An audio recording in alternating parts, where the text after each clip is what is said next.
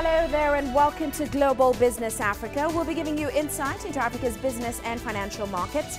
I'm Ucheo Koronkwo coming to you from Kenya's capital, Nairobi. Let's start with a look at the markets. Now, emerging market equities made some cautious moves today, with Beijing stocks falling victim to another round of selling, and that's on fears about a U.S. ban on several Chinese tech firms. We saw MSCI's index of developing world stocks set to book a weekly loss of nearly 2%. Its third straight week in the red. It was a pretty quiet day on the continent, however. South Africa's JSE closed for Women's Day. Nigeria's all-share index was up just slightly, with MTN topping the gainers list on news that it is on track to meet a divestment target set in March after raising about $140 million from asset sales. Now, also coming up on the show today, foreign firms start receiving licenses to trade in Ethiopia. Uganda Airlines confident of taking to the skies this month. And we look at the African family that's hoping to create its own comic universe to rival giants in the industry.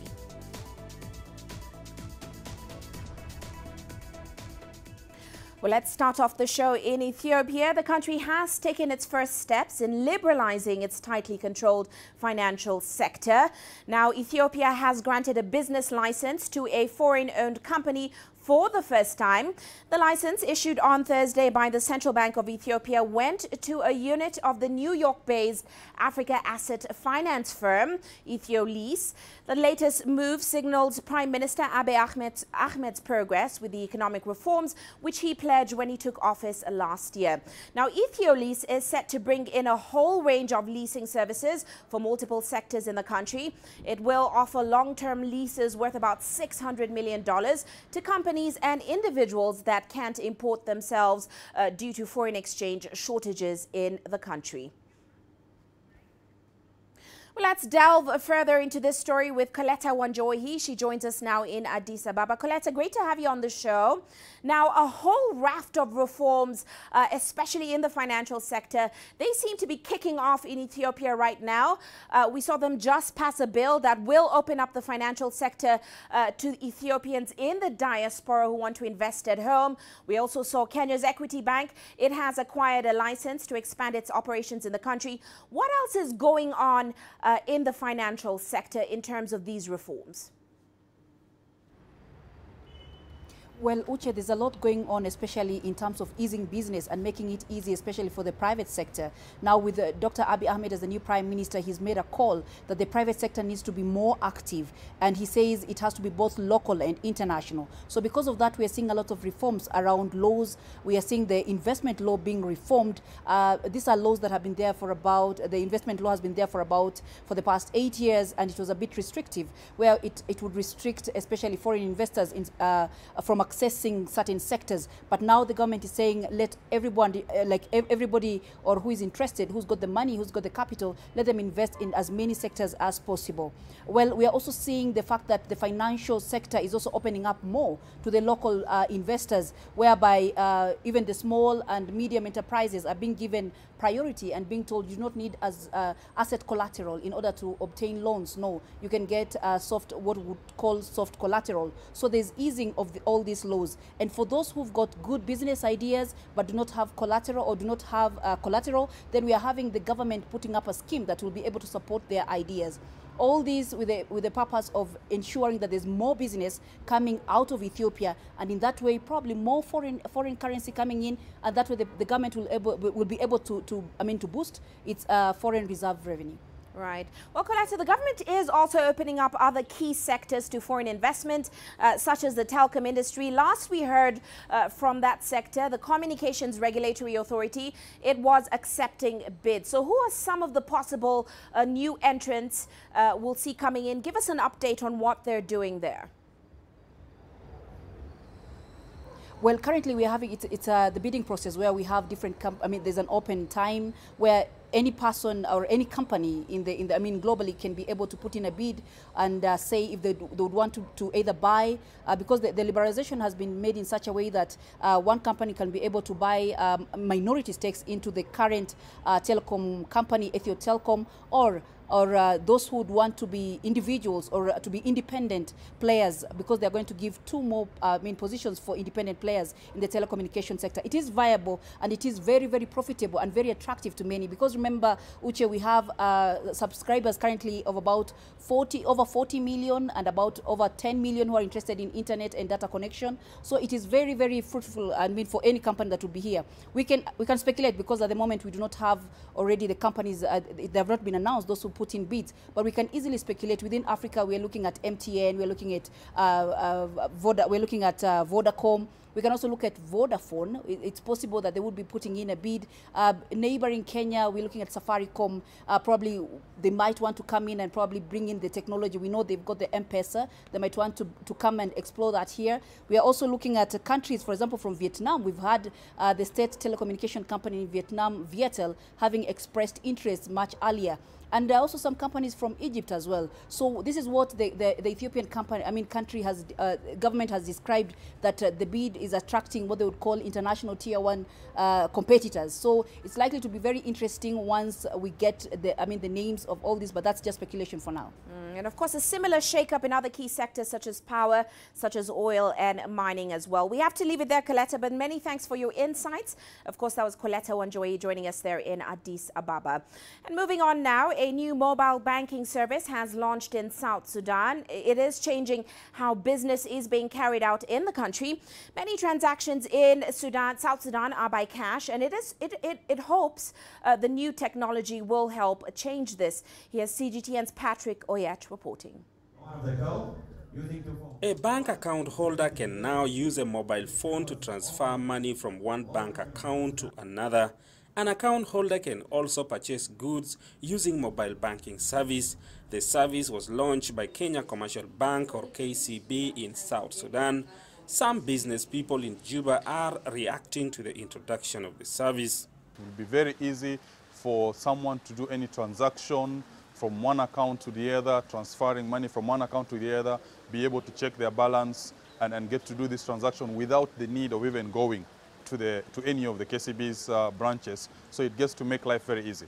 Kenya Commercial Bank says it will continue to invest in technology to improve its services. The same way we came into South Sudan in 2006, when there was more uncertainty, we will still not shy away from investing in South Sudan, because we are there for long. We are not a temporary investor in South Sudan. Most of South Sudan's banks are in the capital, Juba. Mobile banking service is expected to make transfer of money to rural areas easier. We are all excited because we think it is a huge opportunity for us really to expand financial inclusion to our people, because with this one now, even where there are no bank branches, people will be able to benefit from financial services, whether it is transfers or things like that. South Sudan's government is encouraging financial institutions across the country to come up with technologies that would discourage people from carrying large sums of cash. There have been rise in cases of robbery in the country because many here have been carrying huge sums of cash. With the coming of mobile banking, it is hoped doing business would become easier and cases of robbery with violence would reduce. Patrick Oyet, CGTN, Juba, South Sudan.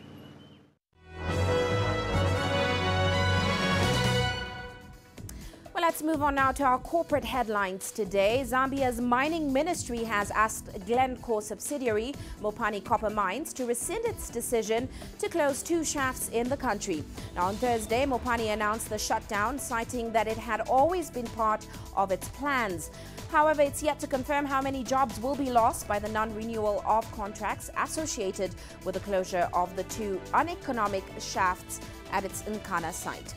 Meanwhile, Canadian mining firm Barrick Gold is looking to sell its Tongon gold mine in Côte d'Ivoire. This is as it ramps up asset disposals following its purchase of Rand Gold Resources.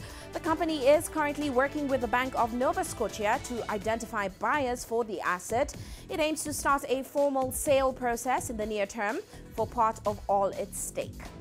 And Kenya's biggest bank by assets, KCB Group, plans to boost its investments in South Sudan after seeing positive economic indicators in the cash-strapped nation. With a balance sheet of nearly $204 million, KCB is set to reopen all its branches in South Sudan. The lender will also introduce mobile banking in the country as it targets to grow its individual-based customers by the end of next year. And ride-hailing giant Uber's stock price fell 9% at the start of trading on Friday. That's a day after the company released a crushing second-quarter earnings report.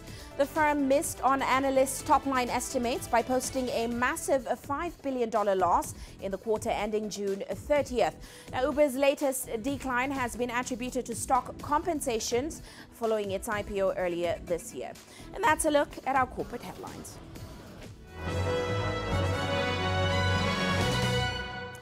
Well, let's take a quick break now, still to come on the show.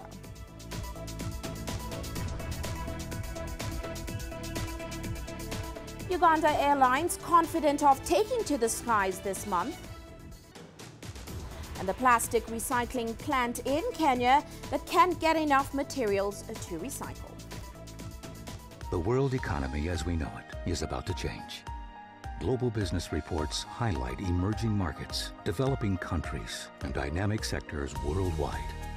We feature top analysts and newsmakers to provide perspectives on every facet of business. From an on-the-ground perspective, we provide you with balanced and objective assessments. Fast, sharp, and insightful. Global business, only on CGTN. Every story starts out like this. Okay. We'll head up now. But beyond the rush of the numbers, there's always a more fundamental question. What happened? Who has been affected? When market-moving decisions are made, who's responsible? And why? Let's get some reaction on ground. Joining us in Johannesburg is Sumitra Nairobi. Hello, Nairobi. This is how all stories begin. See how they end. Only on Global Business.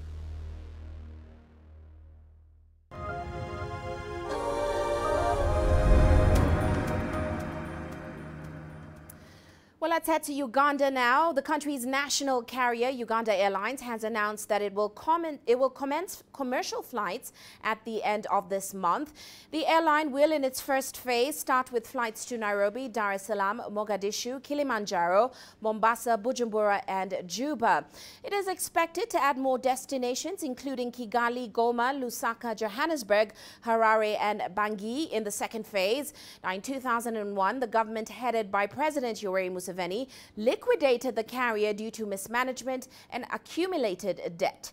However, Uganda's government announced plans to revive the carrier in a bid to reduce the annual local expenditure, which was estimated at $420 million.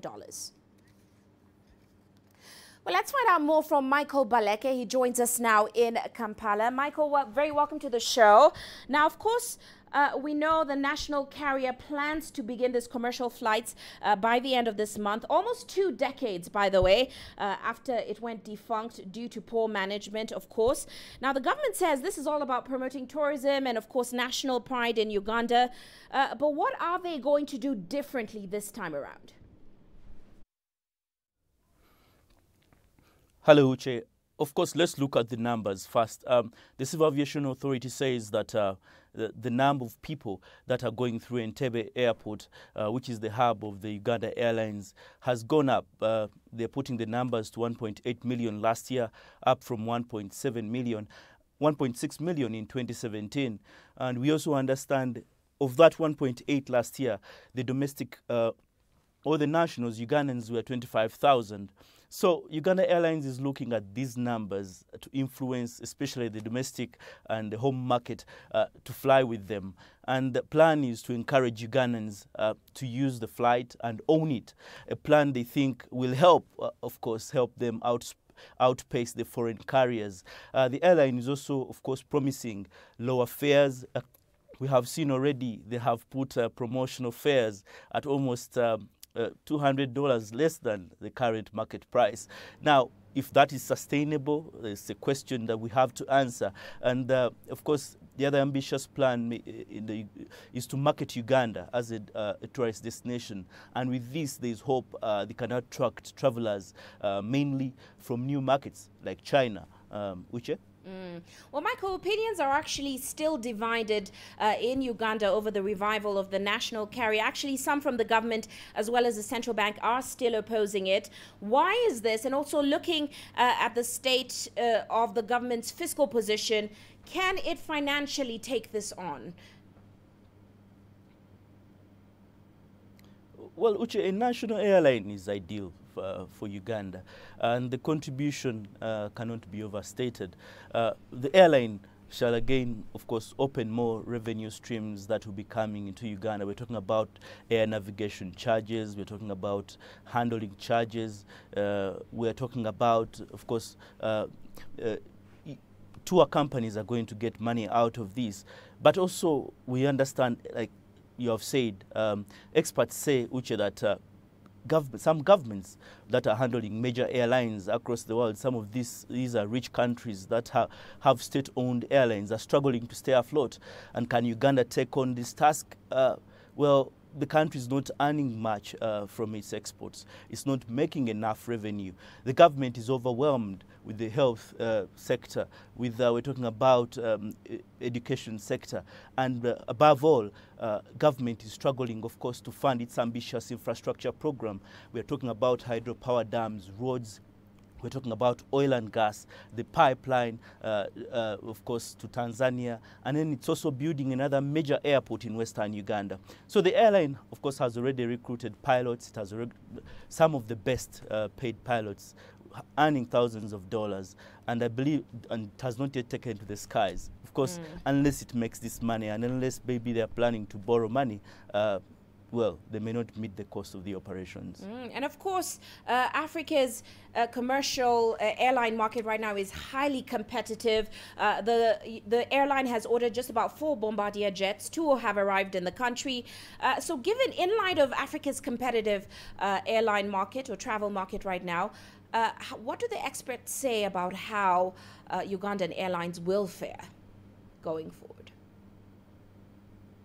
Well, like you said, Uganda has ordered 4 Bombardier jets. 2 are already here, but it has also ordered 2 Airbus larger size planes, A330 Neos, worth about $20 million. But still, aviation experts believe the planes are small and do not adequately position Uganda airlines to counter the competition on the market. It means cargo routes, along the major routes, like the long-haul routes, must either be shipped or placed on alternative planes, which creates unnecessary delays, and especially for passengers who love flying with their cargo. So experts argue that instead of this outright buying of planes like the way Uganda is doing, maybe Uganda Airlines should consider leasing larger aircrafts, which are more cost-effective, and investing in higher traffic routes. For example, when we talk about the Middle East, Dubai, Doha, these are the routes that are making money. Most Ugandans are going there, and the rest of the world is going there. South Africa, these routes will make more money. But this can only be done through a cost-effective way, and the model is leasing. Otherwise, the cost may be unbearable. Uche? Quite right, Michael. And of course, it hasn't kicked off just yet. We'll wait till the end of the month. It seems to be a wait-and-see situation. Thank you so much for joining us, Michael. Of course, that was Michael Baleke joining us there in Kampala. Now let's move on. It has been almost 2 years since Robert Mugabe was ousted as president of Zimbabwe. Emmerson Mnangagwa took over in November 2017, promising change and a revival of the country's economy. But of course, Zimbabwe's economy remains battered and bruised, and inflation continues to skyrocket. Take a look. Zimbabwe may have new leadership, but it still has old problems. A flailing economy that's heading into a hyperinflation. The main reason that there is a lack of confidence in the economy and in this is because the political reforms that are necessary aren't being tackled in a manner that is satisfying the international community. So one of the findings we discovered last week when we were in Harare is that I think this government, the Mnangagwa government right now, is aware of the fact that this mantra of reform, reform, reform is being pushed. Despite the slow pace of reform, many Zimbabweans living here in Johannesburg say that they're happy that Robert Mugabe is no longer at the helm. But for the majority, it's still a painful struggle. They have to work long hours to save enough money to send back home. And with the rapid rise of inflation, that money in Zimbabwe is not worth much. So many of them have resorted to buying simple goods like oil and rice just to send back. All of this behind me is destined for Bulawayo. We do not regret the military intervention in 2017, a coup or no coup, because it needed to happen. But we made a fundamental mistake. When the coup happened, we needed to constitute a government of national unity whose focus was going to rebuild the Zimbabwean economy. The government has stopped all use of any foreign currency, declaring the Zim dollar sole legal tender. Shelton Moyo lives here in Johannesburg. He buys what he can, but sending it home is also becoming expensive. They cannot have access because of the price change. Let's say it's now a challenge for them, whether it's about... Is feed the cows whose health is deteriorating first. It's 200 rand per bag to buy, then to send home, it's 100 rand. The inflation rate in Zimbabwe was at 6.48% in 2009. Inflation is now at 175.66%. Smita Nadu, CGTN, Johannesburg, South Africa. Now here in Nairobi, a $44 million plastic recycling factory is running at a third of its capacity. It was set up courtyard of Lucy tackling the world's spiraling plastic waste crisis. But despite coming up with this initiative, Lucy's machines remain idle, as she cannot get anything close to the 2,000 tons of plastic she wants to recycle each month. We have the packing bed machine there. So one day they need 25 tons. I going to that machine stop for the packing bed machine. Many African nations struggle to recycle plastic. Poor waste collection lies at the heart of the problem. And just like many developing nations, Kenya has no recycling infrastructure, leaving waste pickers to scavenge through trash bags outside homes and stinking mounds of refuse at dumps so as to recover the types of plastic that Lucy's factory needs.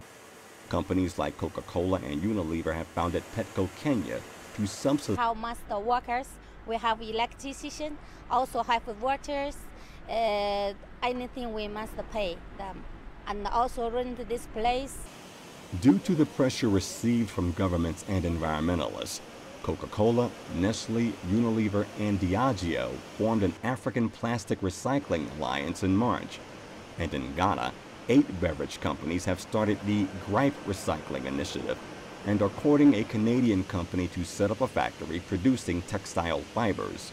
According to an October 2018 Greenpeace report, consumer brands Coca-Cola, Unilever, and Nestle are among the world's biggest producers of plastic trash. Global policy experts say Africa's low rate of plastic collection could be transformed if customers pay a deposit refunded when plastic bottles are returned, just as glass bottles. Brian Toussaint, CGTN. Meanwhile, the African Development Bank has been working on a massive project to drastically improve transport in Côte d'Ivoire's capital of Abidjan.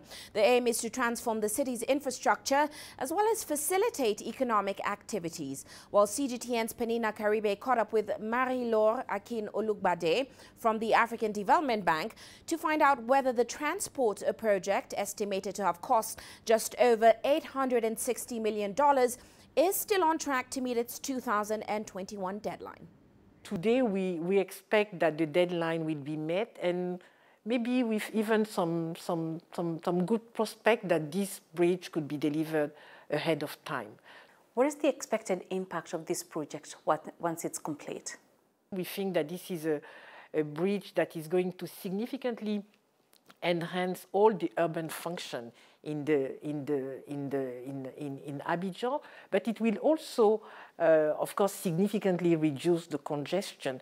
During the processing of the project, our teams estimated that the annual cost of lack of efficiency in the public transport system could cost about 5% of the GDP to the country. So we believe that with this type of infrastructure, once completed, we will have a significant reduction in this cost. The project is really meant to link up the west side of the city of Abidjan, and we are linking this western part to the eastern part, which is the direction basically to Ghana and Burkina Faso. So this whole corridor also has also a regional dimension, in the sense that we are going to be able to transport goods from the port of Abidjan all the way to the hinterland countries of Burkina Faso, Mali, and Niger. We also see a lot of impacts in terms of you know, the environment. And for that, we have actually partnered with the Green Environment Fund, who is providing some financing to this project, about $7 or $8 million, because they are particularly interested in the reduction of greenhouse emission, of course. And here in this project, we have calculated that we are maybe probably about 1 million tons that could be saved on an annual basis. Are there any other projects you're focusing on outside of Abidjan? In Côte d'Ivoire, we have a portfolio of about $2.2 billion in total. This is a portfolio that has significantly grown in the last 3-4 years. It has been multiplied by, I think, between 2013 and 2018, this portfolio has been multiplied actually by 8. And in this portfolio, we do a lot of transport infrastructure, but not just actually roads, but also we are now investing, and we are looking at, for example, airline industry, which is another mode of transport that is critically needed in West Africa. And this is about 50%. 50% of all that we do in Côte d'Ivoire is around the transport infrastructure development. And then about 25% is energy. And here we are working both in terms of generation, but also in connection, distribution. And then the third, but not the least, and this is an area that is growing. I must say that 3-4 years ago, agriculture was not such a big area of emphasis for us in Côte d'Ivoire.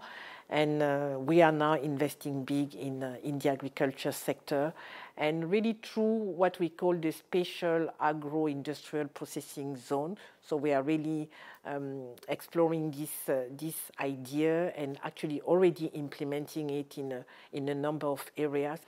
Infrastructure development is one of the key focus areas for the bank, and we've seen China as well champion the Belt and Road Initiative, a big deal here in the African continent. How does the bank work with China in regards to infrastructure development?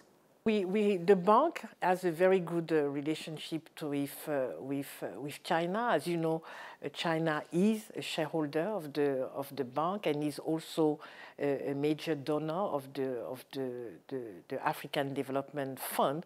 So this is a relationship, and we have a very strong support actually from China. And this support is not only in terms of being members of both the African Development Bank and the fund, but also by the provision of a $2 billion facility, which is called the Africa Growing Together Fund, which is a facility that basically the bank administers on behalf of China, and in co-financing projects that have been identified by the bank. Well, you're watching Global Business Africa. Let's take a quick break now. Still to come.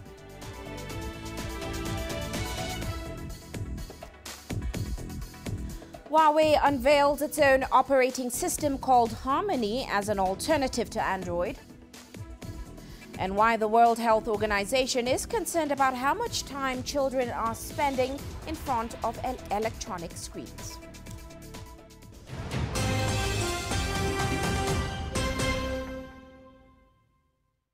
Business in Africa is at the crossroads.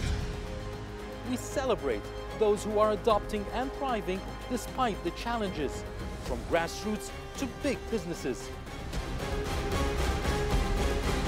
Global Business takes you along for the ride as we track the making of a giant. Only on CGTN. How will your world change today? What happens here? What happens there? Or what do you make happen for yourself? If it matters to you, it matters to us too. Your stories are the stories that need to be told. Africa Live. Find your voice.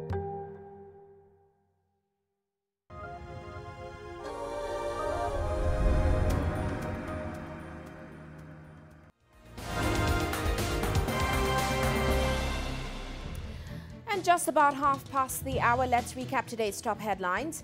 A UN report now says the Central African Republic could be getting safer, as of course a peace deal has been signed between the government and rebel groups there. Now, according to figures from the peacekeeping mission in the country known as MINUSCA, the number of attacks on civilians has reduced drastically in the recent past. Up to about 565 attacks and human rights violations were recorded between January and June, compared to 1,674 cases recorded within the same period in 2018. And more migrants have arrived in Italy despite the passing of tough laws which are aimed at curbing illegal migration. A video has emerged of a small fishing boat docking on a secluded Italian beach and later dropping off around 40 migrants. It is not yet known how the boat managed to evade Italian authorities before landing on Punta Bianca in Agrigento. Now, most of the migrants are thought to have come from Tunisia. And Tunisian Prime Minister Youssef Chahed has announced his official candidacy for the presidential elections. Now, Chahed was not selected by the country's ruling Ennahda party as its candidate. The Islamic movement opted for Abdel Fattah Mourou, the current parliament speaker, to run for office. And an estimated 2 million Muslims have gathered in the city of Mecca in Saudi Arabia for the annual Hajj pilgrimage. As one of the 5 pillars of Islam, every able-bodied Muslim who is financially fit is required to take this journey at least once in their lifetime. Well, the pilgrims will walk around the Kaaba, a cube-shaped structure at the Grand Mosque of Mecca, at least 7 times. They, of course, will participate in the symbolic stoning of the devil. And that's a recap of today's top headlines.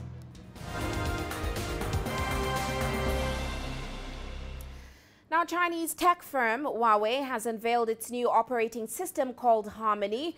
The announcement came during its developer conference in the Chinese city of Dongguan. Now, the company says the new system is lightweight, it's compact and powerful. It will first be used for smart devices such as watches and in-vehicle systems. Huawei plans to roll out Harmony OS in the Chinese market first before possibly expanding overseas. Its success will depend on a dynamic ecosystem of apps and developers. Now, to encourage more people to adopt the operating system, Huawei is releasing it as an open source platform worldwide. Harmony OS is not designed just for smartphone, but for all the smart devices. So we have the capability to make this is our OS is for the next generation OS, the leading technology for the new generation, next generation OS.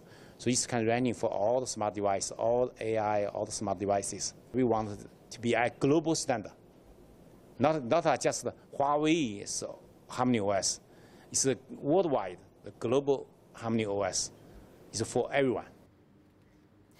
And speaking of Huawei, 5G developments have initiated the launch of mobile devices that are ready for the new era of communication. Many within and outside the industry view Chinese tech giant Huawei as a global leader in the field.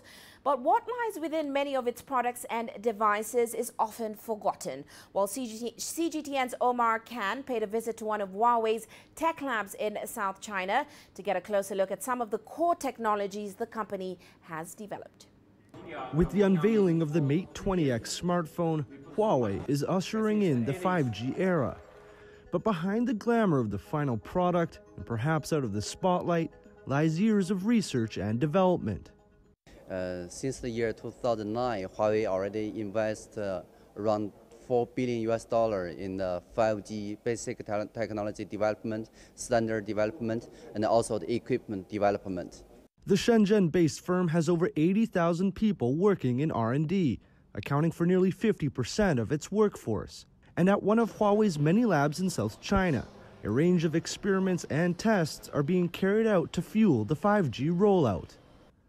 Here at Huawei's Advanced Thermal Laboratory, scientists are exploring the latest in heat dissipation technology for 5G base stations. And it's exactly these units that will eventually power 5G networks and coverage. There's also this structure material lab, which was established back in 2012. Since then, engineers have studied the impact of harsh weather conditions and diverse environments on 5G equipment. Scientists say the units will have to be able to withstand corrosive substances, fluctuating temperatures, and water. So we've got coating technologies to avoid snow or water accumulation on the surface of antenna cover to make sure that the covered snow won't prohibit signal transmission. These base stations will eventually be placed outdoors in various exposed areas. Engineers are using in-house developed technology known as active cooling and two-phase cooling to ensure that networks powered by these base stations can handle any climate. 5G, the heat is also another problem. So the heat generated by 5G chips is far more than the 4G chips. So here we also have material technology for heat dissipation. Given Huawei's unique positioning within the 5G industry, it should come as no surprise that the company wants to deliver a product that so many people are eager to experience. From a business standpoint, their determination in R&D is translating into commercial success. Until now, Huawei already signed more than 50 commercial contracts, 5G contracts, with the global leading operator. And also we already shipped more than 150,000 pieces of base stations. We are deploying and the operator are commercializing the 5G network right now. With 5G-enabled phones set to be in consumers' hands in just a few weeks, what lies underneath the cover may well be an afterthought. But for Huawei and their efforts, that's a reality they'll gladly take. Omar Khan, CGTN, Dongguan, Guangdong Province. And meanwhile, in Hong Kong, protests continue as demonstrators there take over the city's international airport. Now, authorities are warning of serious economic consequences as they call for a halt to the violence. Well, CGTN's Wang Chi-wei has the latest. Another grave test to public order as demonstrators dressed in black hold a sit-in in the arrival area. The Hong Kong International Airport has beefed up security in case violence breaks out. The protest was prompted on social media and is expected to run for 3 days. In response, authorities say they will enforce stricter identity checks on passengers. Some unhappy with the inconvenience caused by the protest. I could have checked in my luggage easily, but now I have to wait. This absolutely affects my trip. The Hong Kong protests have gone on for a month, and on many occasions, violence has broken out. In a press conference on Friday, Hong Kong police gave a briefing on the unrest. Some radical protesters have attacked others and caused destruction like arson. Now we have seen many traffic lights and road fences destroyed. I have to emphasize that tens of thousands of public demonstrations have been supported by the police over the years. In fact, we can say that these activities have been conducted peacefully, rationally, and lawfully. This proves that the police will not intervene, let alone use any form of coercion, if not forced to. Earlier this week, a photo was released triggering outrage among the public. The photo shows reported protest leaders meeting with U.S. Consulate General official Julie Ader. China summoned U.S. diplomats and lodged strong opposition to the meeting. The U.S. responded, accusing China of releasing personal information about the American diplomat. On Friday, the Chinese Foreign Ministry once again urged the U.S. to reflect on its own mistakes and stop interfering in China's internal affairs. Meanwhile, Hong Kong Chief Executive Carrie Lam held a press conference on Friday, calling again for an end to the riots. Hong Hong Kong can't be messy.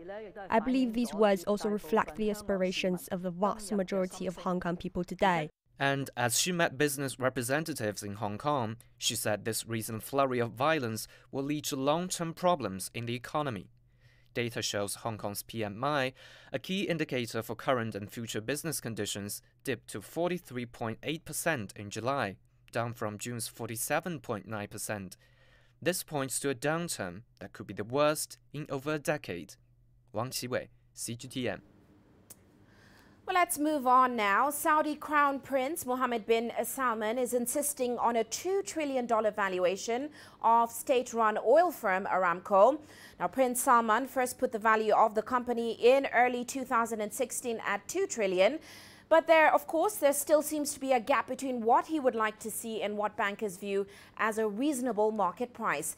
That, of course, is given the current wild cards or global uncertainties such as oil prices, stock prices, and the global economy. Now, last April, Saudi Aramco issued $12 billion in bonds, which saw sky-high demand of around $100 billion. This has given Saudi officials confidence that they can bring their IPO to the market sometime next year as they hold their first ever investor call on Monday. It's the biggest, it'll be by far the biggest company in the world. So it's a $2 trillion company. Microsoft is number 2 at $1 trillion. It's doubled up, number 2. So it's just a gigantic issuance. When you have 0% bonds, sovereign bonds in a lot of advanced countries, and you just don't have a lot of place to put money. And when an opportunity like this presents itself, it may not happen now, it may not happen next year, but because crude oil prices are relatively low right now, it kind of makes it a bit more difficult. But when this thing goes, assuming that bond yields are still relatively low at that point, this is going to be the biggest thing of all time. So it will dwarf any other companies. Meanwhile, the World Health Organization is expressing concern over how much time children are spending in front of electronic screens. Now, the UN agency says the mesmerizing effects of videos may be keeping young kids from building the sophisticated social skills that are central to human development.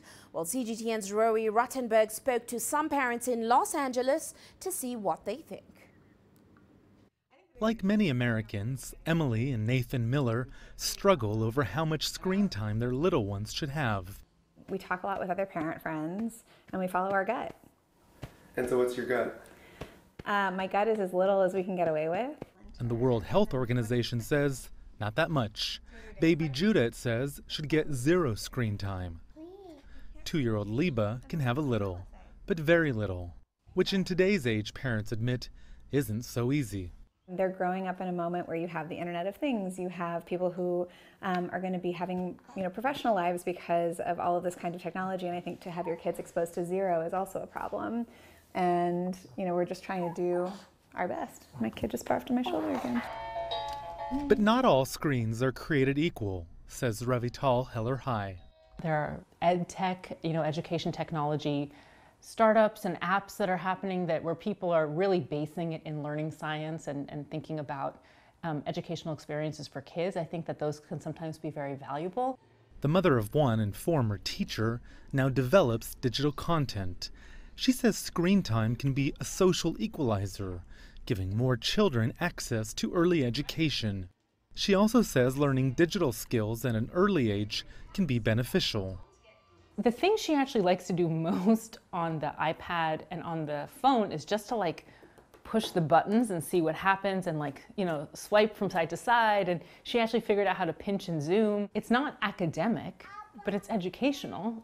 She's understanding cause and effect. She's learning basic digital literacy. She's problem solving, right? She figured out that the home button takes you out of the thing you're in. One of the problems is there's not a lot of conclusive research out there. The technology is new and it's still changing, and the long-term effects are unclear. And there's still widespread disagreement over what exactly constitutes screen time. Let's drum together. Show me the deep. You have to know your kid, and you have to pay attention to your kid and pay attention to what they're consuming. I think the only wrong thing is not thinking about it. I think if you're, everyone's doing their best, everyone's trying to be the best parent they can be, and you gotta make it work. Rowie Ruttenberg, CGTN, in Los Angeles. Well, shifting focus now, let's take a look at how commodities performed today. Oil prices rising today with Brent crude climbing almost 3%. Now, according to the IEA, global oil demand in the first half of 2019 grew at its slowest rate since 2008. Of course, it was hurt by mounting signs of an economic slowdown and a ramping up of the US-China trade war. Meanwhile, gold prices rising back above $1,500 per ounce. That's its highest in more than 6 years, en route to its best week ever since April 2016. Well, let's take a quick break now. Still to come.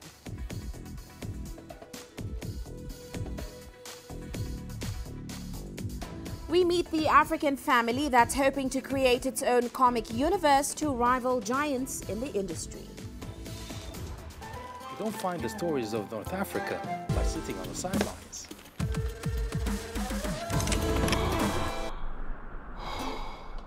No one else will take you where we can in North Africa.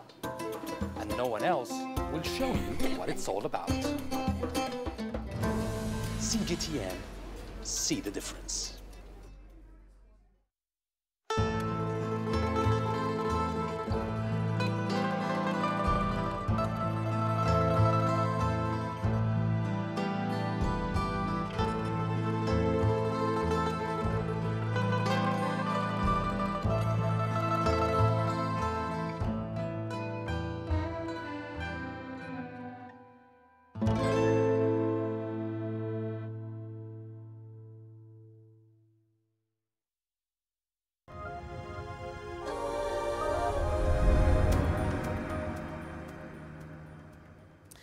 And to Ghana now. Overfishing is devastating the country's sea territory. The United Nations estimates that nearly 10% of the country's total population depend heavily on the crucial sector. But now, in attempts to preserve its fish stocks, the Ghanaian government has temporarily shut down fishing for industrial trawlers. From Accra, here's CGTN's Nabil Ahmed Rufai with the story. Fishermen at Jamestown Beach in Accra have just returned from fishing. They didn't catch much, even though this period is the best time for fishing. Things are bad these days. We went fishing since last night, but came back with just a few catch and lots of plastic waste in our nets. Ghana's coastlines have been devastated by the side effects of economic expansion. According to campaign group the Environmental Justice Foundation, pollution and overfishing is responsible for the depletion of 1/3 of fish species here. Experts estimate that these practices off the coast of West Africa cost the affected countries around $1 billion a year. The government banned fishing for artisanal fishermen from May to June in order to preserve stocks. It has also banned industrial trawlers from fishing between August and September. These industrial vessels are blamed for the overfishing. This is one big measure that we are trying to do to revamp our dwindling stocks. Other measures are to ensure that all the fishing vessels, all the canoes, comply with our regulations, our fisheries laws, so that they stay away from illegal, unreported and unregulated fishing. Ghana had to import $135 million worth of fish in 2016 because of depleted domestic stocks. The fishing industry in Ghana is critical to the country's economy and the food needs of its people. But experts say the use of illegal nets, which indiscriminately catch juvenile fish before they spawn, is becoming more widespread. And those destructive methods are depleting fish stocks. Experts say the 2-month ban for industrial trawlers may not necessarily yield the desired results. We have a challenge in terms of how we plan it and how we are executing it. And so you are not able to get the benefits immediately. Because you see, the trawl sector is going on closure between August and September, and artisanals are fishing. So even if the fish move to shallow waters to spawn, because the artisanals are fishing, you are not likely to feel the impact. If you had a general closure for everybody, you are likely to do some measurement of the impact. Amafio says he wants the government to invest more in fishing sector research to effectively tackle the country's depleting fish stocks. We don't have a research vessel. We don't have adequate research. We lack the technology. Even the gears that we use, we don't have a gear lab. We don't have gear technologies and all that. We need a lot of policy direction, because these are policy things. Emmanuel Latte wants the government to do all it can to fix the country's depleting fish stock soon. He says he and the estimated 3 million people in Ghana whose livelihood depends on fishing don't want to lose their main occupation. Nabil Ahmed Rufai, CGTN, Accra, Ghana. And meanwhile, over 1.5 billion Muslims across the globe are preparing to celebrate Eid al-Adha this Sunday. 3-day event. Prices of sheep in Tunisia are soaring, as CGTN's Adnan Shaushi found out. This cattle market is located in the north of the capital city, Tunis. The Minister of Agriculture has paid a visit to the market. Samir Bittayib said the prices are reasonable this year. The state has created 156 cattle markets, where the price is controlled and the sheep are in good health. Mutton prices for this year are unified. Protecting the purchasing power of Tunisians is our responsibility. On the occasion of Eid al-Adha, hundreds of farmers and sheep breeders have come from inner regions to sell the precious lamb to the consumers in the capital city, Tunis. Price is higher than last year because the cost of transportation and hay has skyrocketed in the past 12 months, despite a record harvest this year. Everything is expensive. We are forced to cope with the market even if we are selling less lamb. With Al-Adha Grand Feast approaching, sheep markets have witnessed a low customer turnout. Despite the 20% increase in the price of meat, Tunisian families consider the Eid al-Adha as the most sacred day of the year. The middle class saves money for months to buy a sheep in this period. The lamb has cost around $260. It is not my initial budget, but I bought it for this religious day and for my children. I do not leave the market from dawn to dusk. I have fun during the week, which precedes the festivities. I like to spend time with my sheep. It's difficult to sacrifice it, but this is our religion and tradition. The Ministry of Social Affairs, 2,750 sheep will be provided for the needy families. The ministry will also distribute financial assistance to 10,000 low-income families. Over 1.5 million muttons are now for sale at cattle markets. 400 veterinarians will be mobilized by the Ministry of Agriculture in 24 regions on Eid al-Adha. They will provide free sanitary control of sacrificial sheep. Adnan Shawishi, CGTN, Tunis. Now, we have all been wowed by superheroes, enchanted by princesses, and annoyed by villains. They all come out of Marvel, DC, or Walt Disney Studios. But it is, of course, a $1 billion market that African illustrators have struggled to break into. Now, the Alili family is hoping to create their own comic universe, which can or hopefully will someday be equal to the giants of the industry. Here's CGTN's Julie Shire with their story. Vanimax Comics is the vision of Jessica Alili and her husband. Their tough journey to pioneer an African comic book empire started 6 years ago. I wanted to start, this business for my children because I see that that's their naturally gifted talent. When we came out with Vanimax Comics, we did not have the finances. We even tried as much as going to the Ministry of Arts and Culture, but then somehow, as things always go here in Africa, it didn't work out. But this talented family of illustrators weren't discouraged. Their thoughts translate like poetry onto paper, and they're determined to bring to life African stories that have been buried by history. My character, Nyasha Mawari. And yeah, I think a lot of people, when I show my friends or just people in general, they say, yeah, she looks a lot like Wonder Woman. And to be honest, I was inspired by, Wonder Woman. but I wanted to bring an African approach to it. These were warrior queens who were fighting for their countries, and so that was what I played into character with her, was to bring that history into a fictional character. So Super South Africa stands for, he fights for liberty. That's his thing. So he doesn't care where you're from or what color of skin you are. If you're being oppressed, he will stand for you. I was actually inspired by both Superman and Captain America when creating him.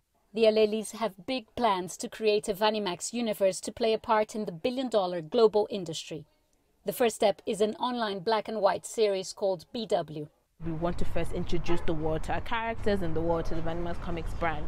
We really want Vanimax to be a core African comic brand that every kid in Africa should have a Vanimax comic toy or comic book or a t-shirt.